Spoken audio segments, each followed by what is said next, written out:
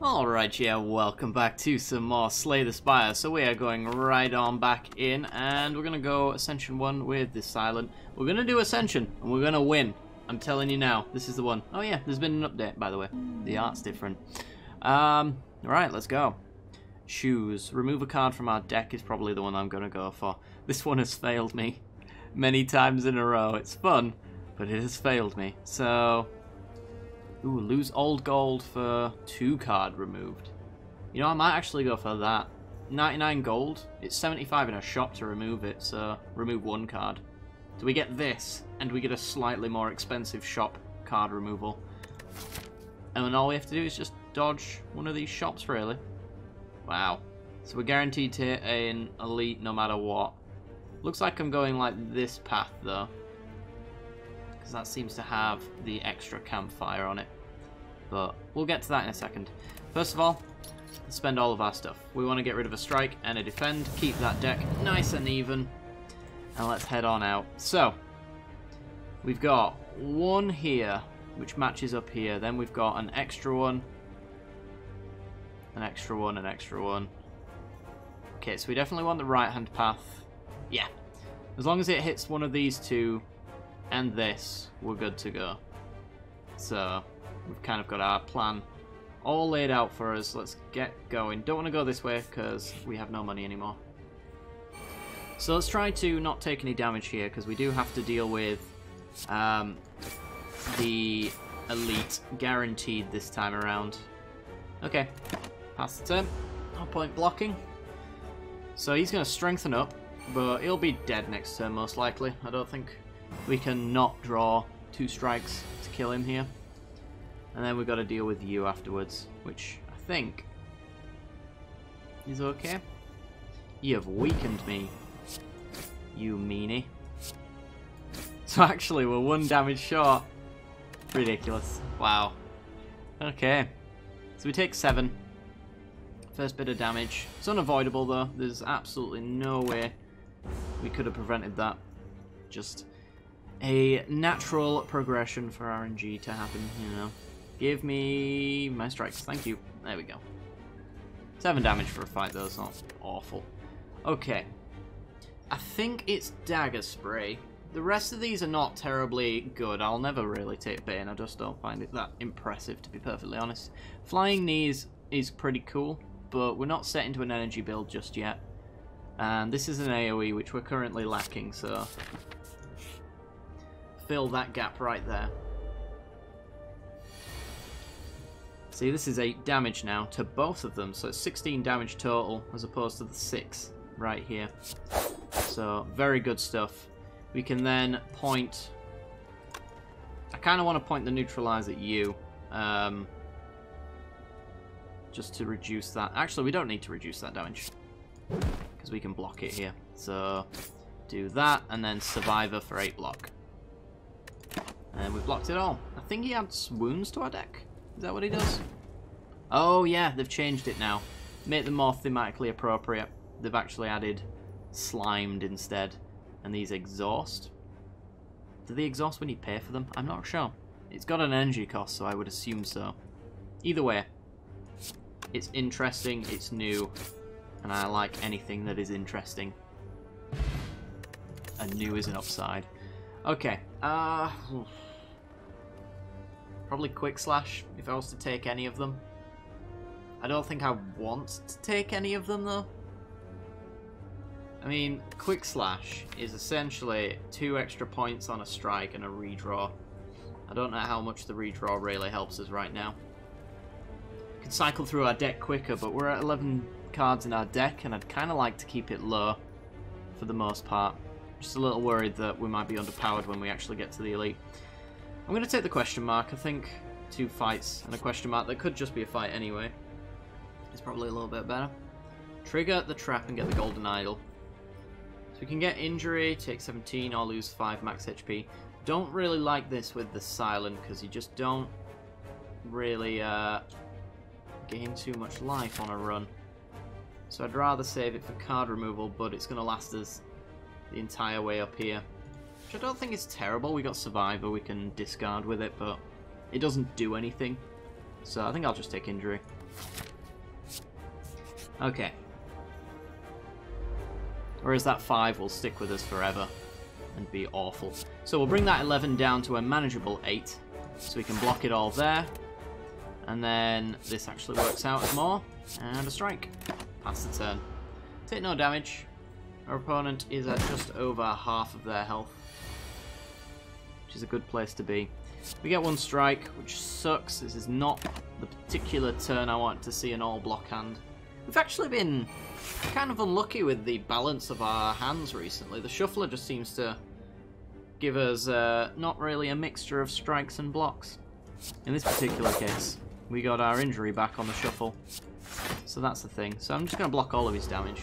No reason to take more health loss. Not just yet, anyway. Oh, I really wanted to see the neutralize there. Okay, well, we're going to survive her.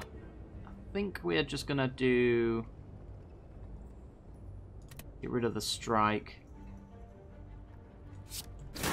Do I want to block an extra 5? Or do I want to hit him for 6? So neutralize and a defend in there. I guess I'll block and take 1. Hope that he gives us the opportunity to really destroy him here. Hopefully the shuffler will give us lots of attacks here. Yeah, you know, it's not too bad. You know, virtually lethal isn't terrible, right? Okay, so he blocks, but we should get strikes enough to kill him. Just 2 strikes will do it. There you go. Wonderful. Alright, that went quite well. Prepared and a footwork. We take the footwork. It's usually good in every single build for the silent, because defense is usually the cornerstone of most of his runs. So let's dagger spray. There we again. Lots of damage involved. We'll block 5 of the 6, and then we'll focus down on 1 of them. I probably want to try and dagger spray them both at the last minute, if we can help it, because of course, the vulnerable is very annoying. So I can go footwork, survivor for 10, scarred the defend, and then bring you down to even. Attacks for 12, we block him for 17. Not bad. If we can keep doing this for the rest of the battle, we'll be in a good spot.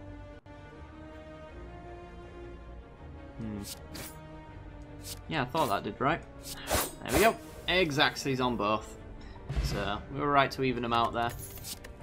Ooh, Storm of Steel. Discard your hand, add 1 shiv to your hand for each card discarded. Ooh. Okay, so we could be a draw deck that draws all of its deck into your hand to its max hand size and then Storms of Steel to get loads of shivs. Maybe a discard strategy as well employed into that. Yeah, let's do that. We've got our path. And it's an all-out attack kind of situation as well. So what does this do? Adds 1 upgraded shiv instead. Yeah, let's do that. I like this. So we need discard synergies, and we preferably need some way of drawing to a full hand size. So what I'm going to do is neutralize. We're going to strike, because... Oh, actually, how much is an upgraded shiv's damage? I actually don't know. But I'm going to strike anyway. So let's... Remember, 6 damage on the strike. What's the upgraded shiv's damage? Ah, 6. Awesome. It's really nice for those turns when you draw all blocks. You know, when you've got all of the defense in your hand. You just really need to get some damage done. I mean, right now I was really hoping for that all block hand, but there you go. Get that dagger spray in there for 8. Pass the turn. Probably should think about using the strength potion, actually. If that Storm of Steel comes back around, I might do that.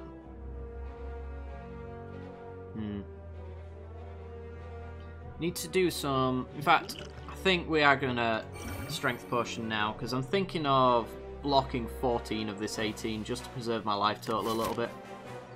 We do have 2 campfires, but I'd rather not use them for resting. We've got these 2 question marks I'd prefer to try and get some health back from. So adding the strength potion just means this 1 strike that I'm going to do does a little bit more, gets a little bit further. Alright, so this should be the Storm of Steel hand, right? No, the next one is. Fair enough. Alright, well, all out attack. He's going to reduce our attack a little bit. But he's essentially just resetting it back.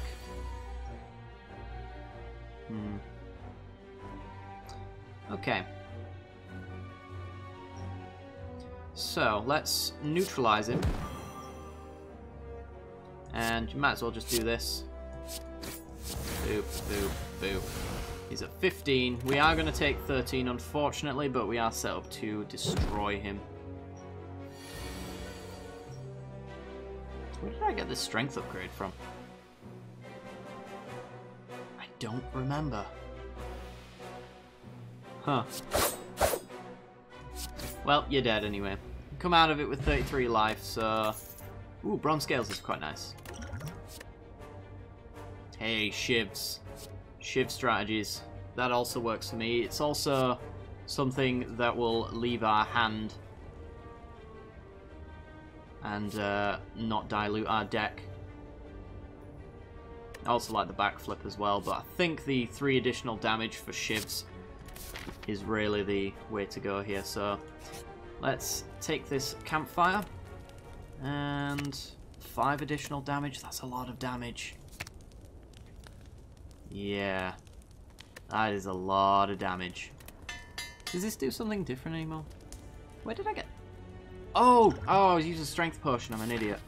So where's that 2 strength come from? Dreamcatcher. Whenever you rest, you may add a card to your deck. Okay. So let's rest here then, I guess. We do need to. It's not going to take us to full health either, which... 6 block and a shiv. I think that's what we want to go for. The thing is, I think we need to decide whether or not we want to go heavy shivs, which is kind of currently what we're going with, or we go the draw and discard route where we draw our deck and then do our thing. But none of these cards actually help that draw and discard option. So I think I'm going to take the Cloak and Dagger, just because we'll be going for a shiv build. And I think I'll take the question mark. Ooh, find loot. 25% of the monster returns. Let's do it. Found some gold. One more time. Ah! I never take that 50%, and I shouldn't have done it there either. That was a mistake. Okay, well, we're not taking any damage here. We also have the 10 damage to everything, so it's not the worst situation we find ourselves in. Survivor, an injury, and then let's work down the highest health one, I guess. So whenever they hit us, they actually take 3 damage. We are going to get some dazed into our deck, but that is actually going to be really bad for us, because if we want the Shiv, the Storm of Steel, it's essentially going to discard the dazed instead of doing what we want to do. I think I Cloak and Dagger still. We just get 2 Shivs. See, that's not too great. But I think that's the path that we have to take, because we can't take no damage here. We can't take 16. I mean, I could discard this Shiv to get... Oh no! God damn it! It's fine. It's fine. You didn't see anything. I just completely forgot how much energy we actually had. Alright, let's just focus on you then, I guess. That was silly of me. Good explosive potion, I think I will. So we only take 2 now.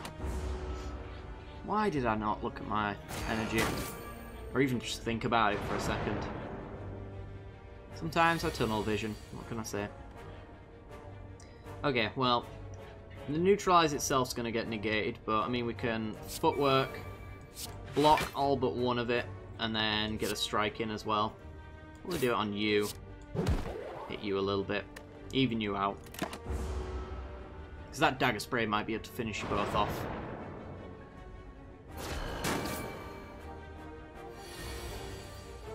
If we ever find it. Okay, well, Cloak and Dagger. 9 damage on a Shiv now, which is pretty good. We can kill one of you and almost kill the other. So, let's do 9 here. Hit you there. Hit you there. Take nothing. And then just one more strike / Shiv and we're good to go. He actually just kills himself as well along the way. Yeah, 11 damage Shivs. Did you look at that? If your HP is full, gain energy at the start of each turn. Possible on the next floor. Probably not going to happen this time around. So I think backflip for the card advantage is probably a decent choice. Take on the next dude. Slaver. What's your deal again? I can't quite remember. Well, let's neutralize his 7 down to a measly 5, which means this block is actually pretty effective. We'll bring the Shivs up to an extra 5 damage as well when we eventually get there. And we'll block, and we'll Dagger Spray.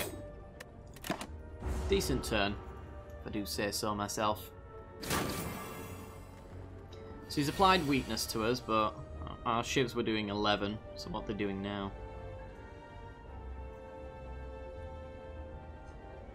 I don't think they're doing lethal. So I'm just going to Cloak and Dagger. And then I'm going to Storm of Steel. 8. Close.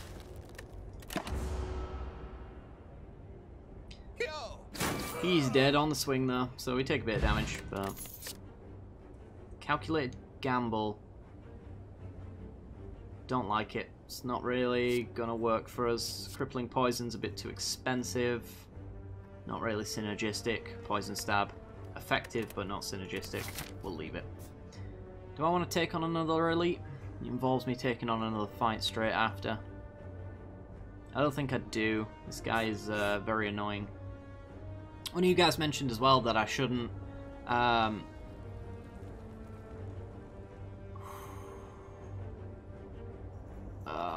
god damn it. Give me a... I shouldn't heal at the last one because this guy scales for your health. Unless you're on Death's Door, which we're kind of at. So it's kind of why I took it there, because I probably still want to rest. Let's go question mark. Right. So, start of each combat, heal. Whenever you play a power, heal. Choose an attack card. Be in your hand. I think this thing's a skill. Yes, it is. So that all of the relics, not very useful. Draw 2 cards. Put a card from your hand on top of your draw pile and exhaust. I like this card. This works for me. What else? Eviscerate kind of works for the discard. It'd be free most of the time, straight after our Shiv. Storm. I think we're going to take Thinking Ahead. I don't know what this does when we upgrade it, but I'm sure we'll find out at some point. Then card removal. Do we want to remove a card? Yes, we want to get rid of that injury. Goodbye, injury. And we're done. Alright. So, 34 health. I'm going to rest. Another accuracy. You kind of got it, right? Double accuracy. Yeah, let's do it. Alright, boss time.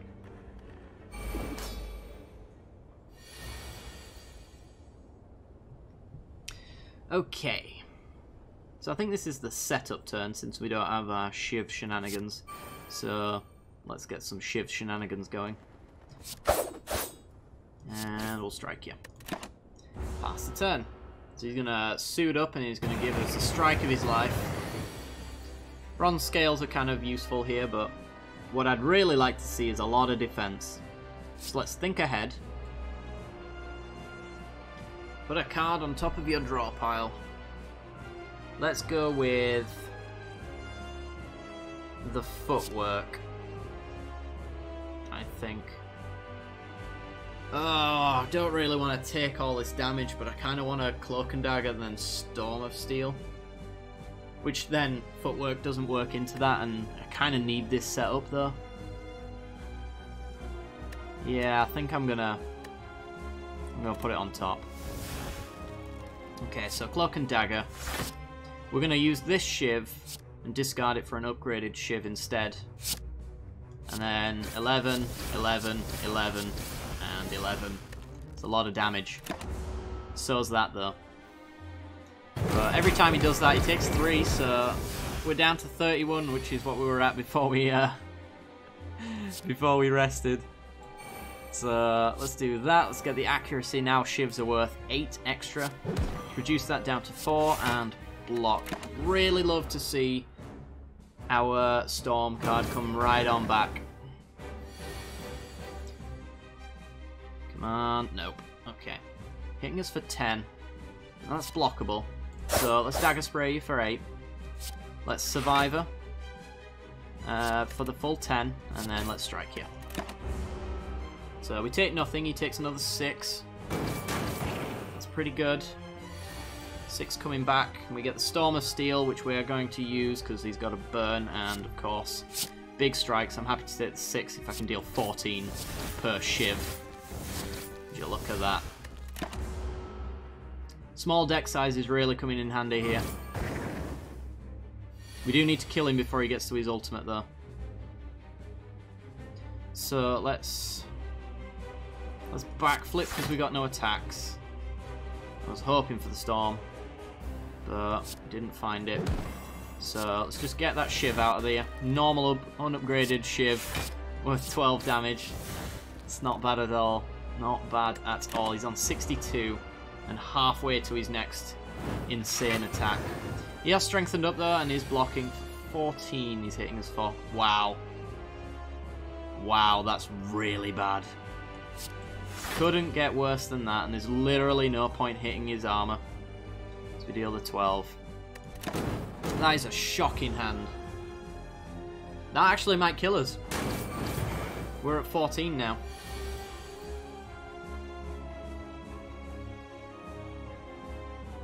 Okay, these are 14 apiece. Think that's enough? It's certainly enough on the next turn, right? I'm pretty sure. It's exactly enough. Beautiful. Absolutely beautiful. Okay, 103 gold and unload. Discard all cards, all non-attack cards. That doesn't really work for us, but Tactician on the other hand is beautiful. It's a beautiful piece of equipment right there. Unfortunately, once we've discarded our hand, the energy is a little bit useless, so we'd need something like Unceasing Top in order to gain advantage that way. It's not actually the best thing, now that I think about it.